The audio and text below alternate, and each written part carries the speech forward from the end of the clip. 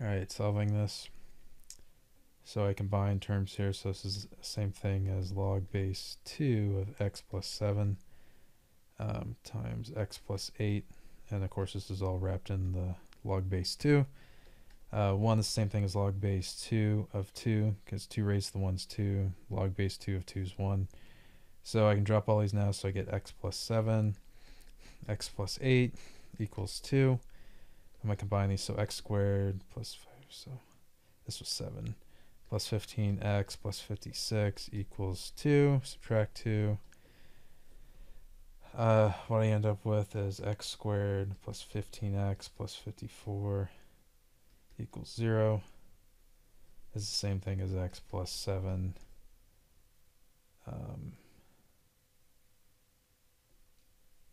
Hold on. 9 plus 4. Hold on. That's right. That's right. I got it. X plus 9. Excuse me. And x plus 6 equals 0.